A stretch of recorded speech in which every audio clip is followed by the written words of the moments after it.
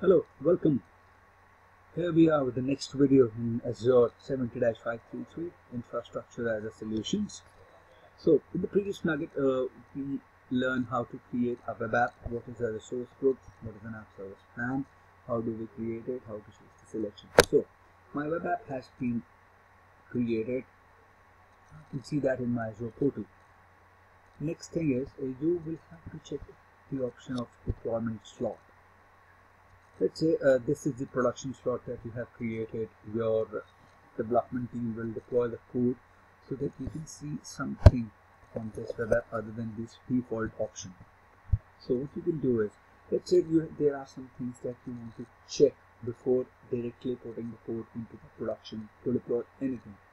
So we do not have, as you can see, we do not have any deployment slots here. So what we can do is we can click on add slot. The name of the slot, this value would be appended to your main web app URL and will serve as the public address of the slot.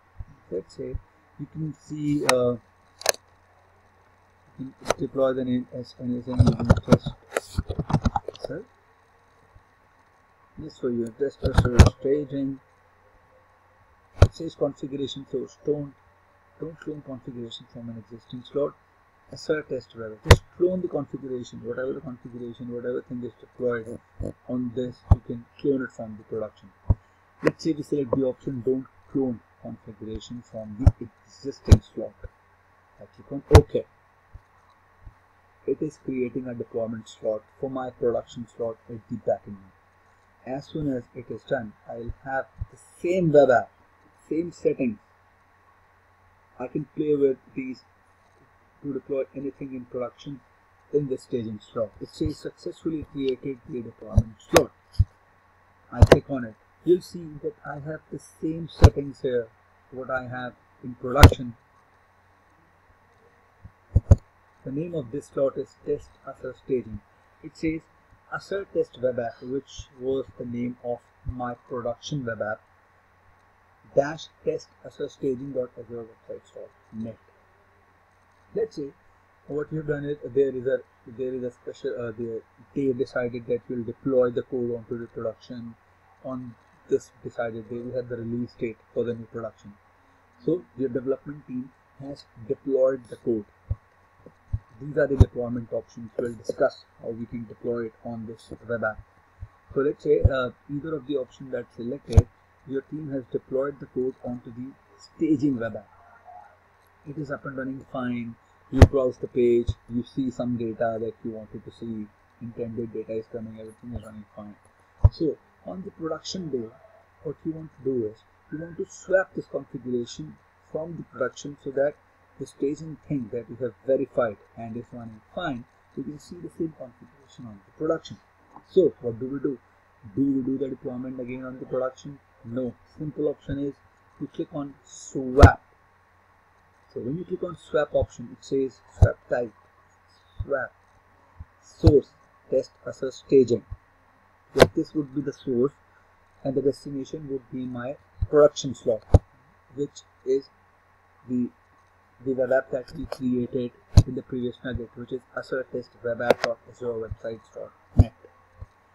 Preview changes, no warning. I don't want any warning. Just click on OK. Click on OK. It is swapping the web app slots. So that port which was in testing in the staging slot would be replaced with the production slot. So the staging slot becomes production slot becomes staging slot. So whenever the public traffic would be routed to the staging slot now. When you click on the swap option, the code does not get transferred to the production slot from the staging slot. Code remains at the same position in backend. The traffic would be routed to the staging slot, which is production now after this swap.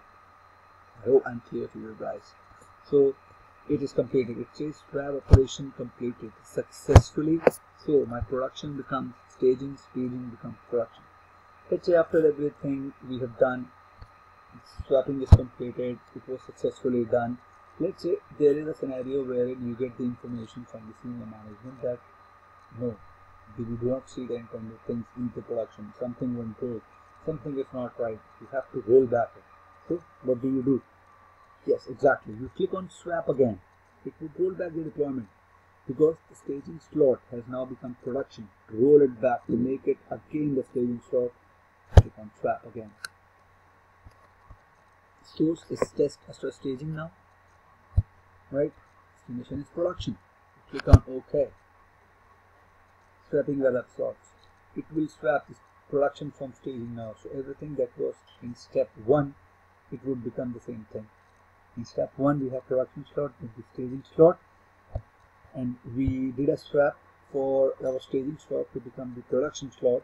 Now we have rolled back the deployment, and my staging is staging again, and my production will be production again. So this is how you do. This is the deployment slot. This is how you create a slot, and this is how you swap the slots. It will be done in a few seconds, probably 30 seconds from now. Let's wait. See, it's done.